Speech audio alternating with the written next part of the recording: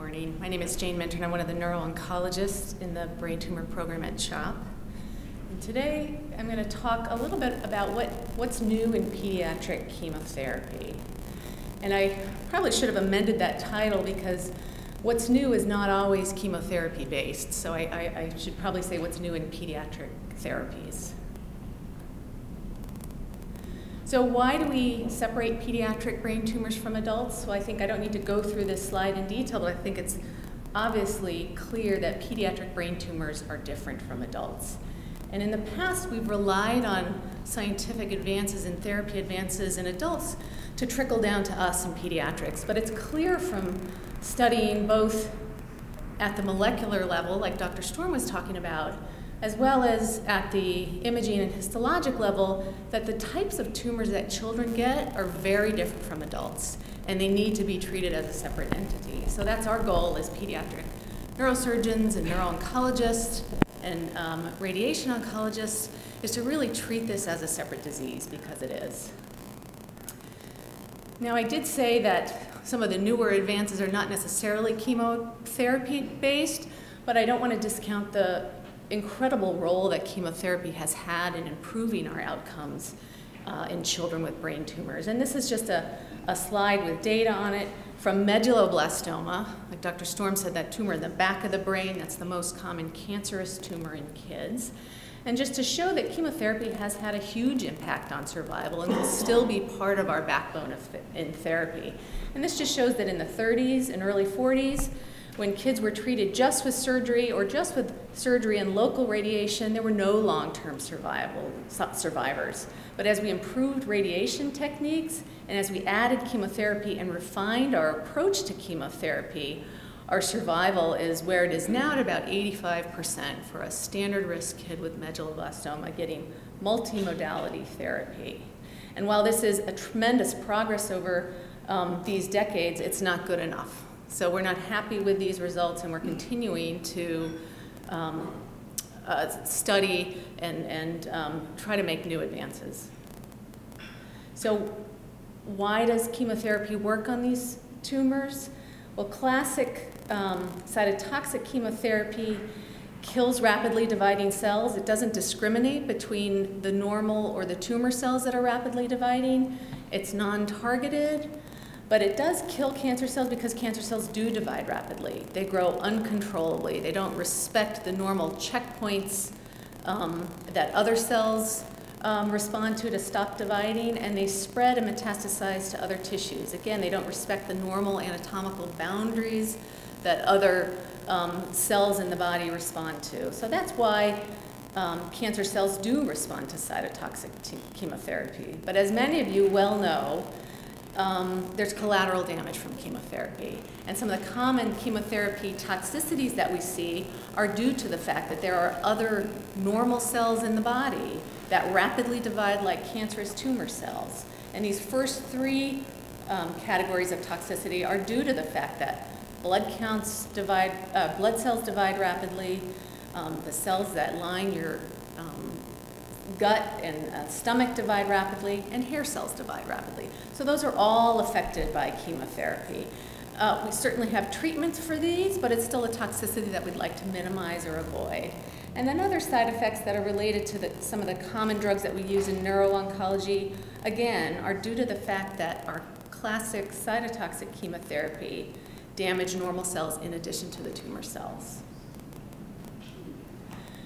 So, again, we're not satisfied with that 84%, and we're constantly looking for new treatment approaches for pediatric tumors. The goal of a new treatment approach is to improve effectiveness. Like I said earlier, the prognosis for children with brain tumors has improved dramatically over the past 4 decades, but it's still not optimal. We're not going to be satisfied until we're curing 100% of children. So one approach that Dr. Storm alluded to is targeted therapy. And can we improve tumor cell kill and spare normal tissues by targeting tumor cells? And in order to do that, we need to understand the difference between the tumor cells and the normal surrounding brain cells. And one way to do that is to look for tumor-specific or tumor-unique cell surface molecules that we can use to discriminate tumor cells from the normal cells in the brain. We can also look for tumor-specific cell signaling pathways, and signaling pathways you'll hear me allude to a number of times. That's the way that cells communicate with each other and communicate with their environment. And then finally, we can look for tumor-specific genetic mutations that we can then target with therapy. And our hope with these new treatment approaches is to not just improve the effectiveness, but also to decrease the toxicity. So these are some of the newer treatment strategies we and others that take care of children with brain tumors are approaching. One, and I go back to chemotherapy because it will always be a backbone of our treatment. But one way that we've using chemotherapy is to intensify it in a select population of very young children to limit the radiation dose. We know that radiation and chemotherapy, in addition to surgery, are the backbone of treatment. But we're trying to manipulate both radiation and our use of chemotherapy to improve outcomes and to, again, always try to minimize side effects. Another new treatment strategy is using the immune system, so harnessing the power of our own immune system to treat and fight tumors. We're also targeting abnormal tumor blood vessels. We've come to recognize that the blood vessels that tumors use to feed them nutrients and oxygen and allow them to grow and metastasize are different from normal blood vessels in the body, and so that's a unique target that we can use for therapy. And then again, I'll come back to identifying unique molecular tumor targets and unique or abnormal tumor signaling pathways as part of our new treatment strategies. And I'll just go through these briefly. So why would we intensify chemotherapy when I just told you there are all these side effects that we're trying to avoid? Where in some very young children whose tumors would best be treated by chemotherapy and radiation, we found by following survivors that the neurocognitive effects of large radiation fields and doses in very young children are quite devastating.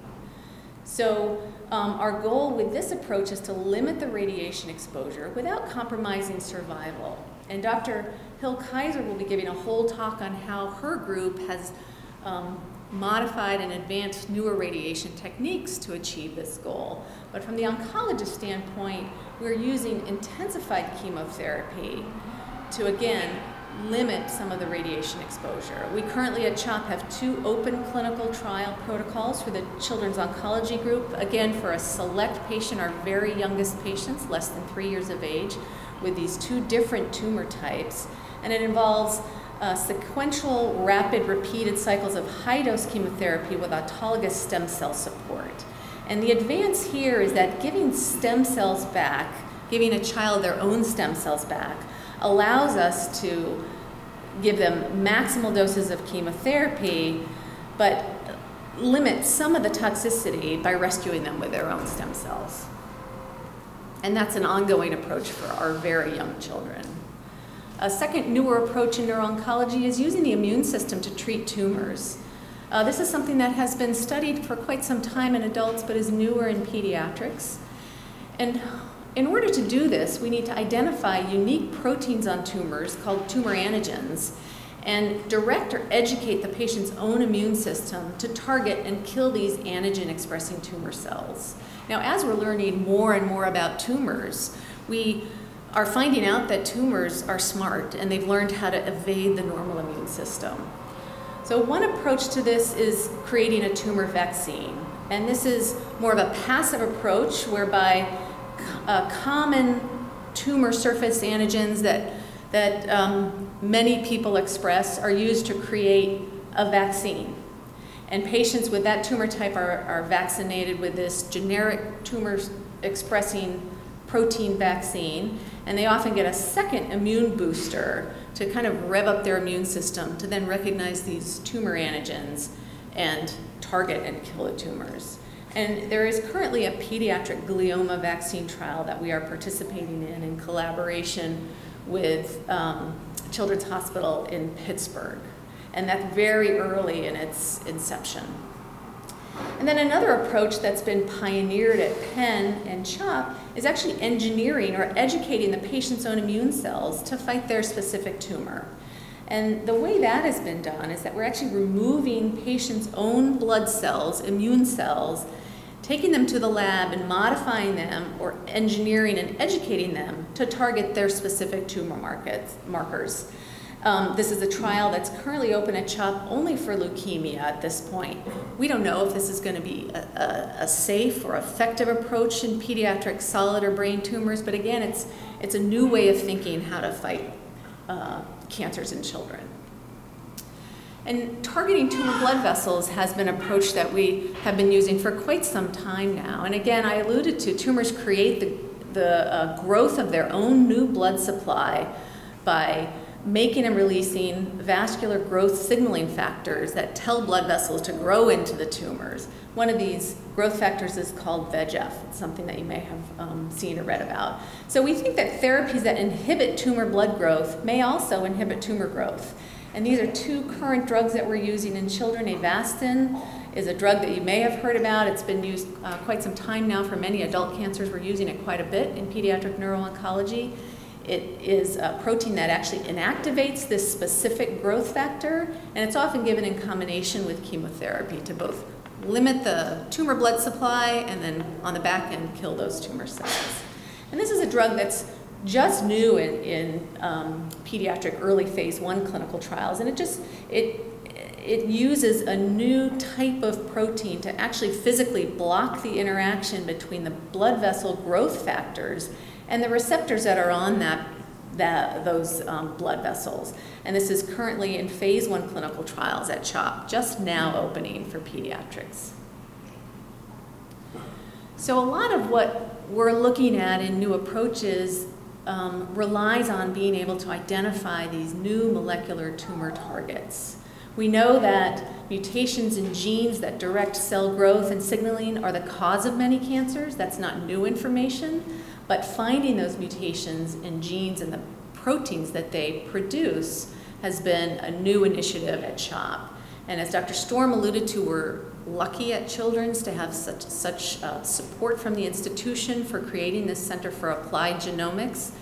Within the neuro-oncology program itself, Dr. Storm alluded to, we have the Childhood Brain Tumor Tissue Consortium. It's an IRB-approved multi-institutional registry and repository for brain tumor tissue. So as he said, from the OR, part of the tumor goes to the clinical pathologist to make the diagnosis, but another part goes directly to the laboratory. And each tumor undergoes high-resolution whole genome sequencing to identify mutations. And this is going to be critical to our future advances because once we can match a patient's particular and personal tumor mutation, we'll be able to stratify these patients with known tumor mutations to studies and clinical trials that actually specifically target these mutations. So a more patient-specific, personalized approach. So why is it important to target these tumor signaling pathways? I alluded to the fact that cell signaling and signal transduction is the way that tumor cells talk to each other and tell each other to grow, tell each other to proliferate, and tell each other to metastasize to other parts of the body. But we know that cell-cell signaling is important in normal development too, as well as disease. So we need to sort out how we can identify those aberrant or abnormal signaling pathways from the normal signaling pathways that are important during development. We take care of kids, and we know that the children's brain develops over a long period of time, so we really need to be careful and really need to fine-tune our approach to disrupting these tumor signaling pathways.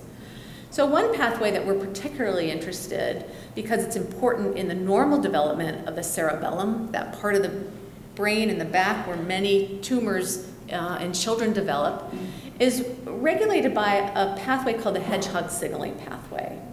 And in studying the normal development of the cerebellum, neuroscientists have found that 30% of childhood medulloblastomas, also growing in that part of the brain, show increased or abnormal Hedgehog pathway signaling.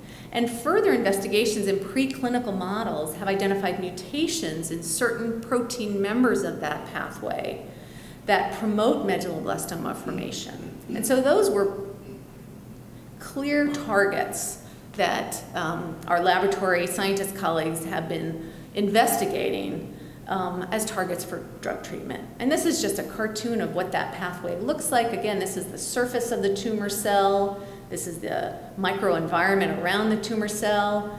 Other cells releasing factors to talk to this tumor cell will interact with these cell surface tumor proteins.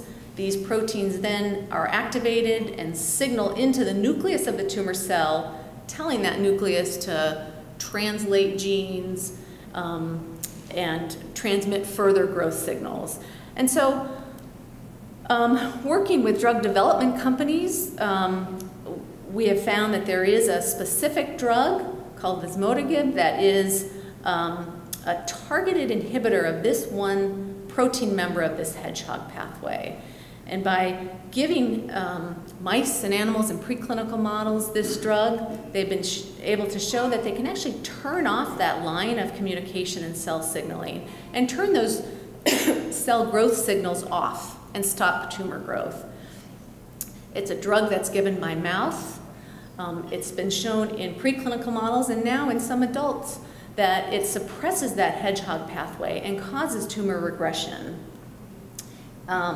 It's currently in early phase clinical trials in both adults and pediatrics. There was one single patient case report that was very encouraging in 2009 in the New England Journal of Medicine of an adult patient who had widely disseminated medulloblastoma outside of the brain and spine throughout. And after a course of this oral drug that targeted that specific tumor pathway, he went into a remission. Now, this remission wasn't long-lived, and it tells us that targeted therapy alone is not going to be the way to treat all cancers. But it's encouraging to know that if we can identify a tumor-specific pathway and shut that down, we can get results like this. Now, with all new drugs, they have to be studied very cautiously and very carefully in kids, and we have seen, again, in our preclinical models, that there is the potential for effects on skeletal growth in our growing children. So we have to do all of this new agent testing with caution. So just in conclusion, brain tumors in children remain one of the leading causes of cancer-related death. Even though we are making huge advances, we're not where we want to be. But the importance of understanding the underlying biology of tumor formation and growth may lead to new treatment targets. And we've shown that with that last hedgehog pathway drug. So targeting or personalizing cancer therapy to the individual patient and their tumor should improve outcomes and minimize or decrease treatment-related side effects.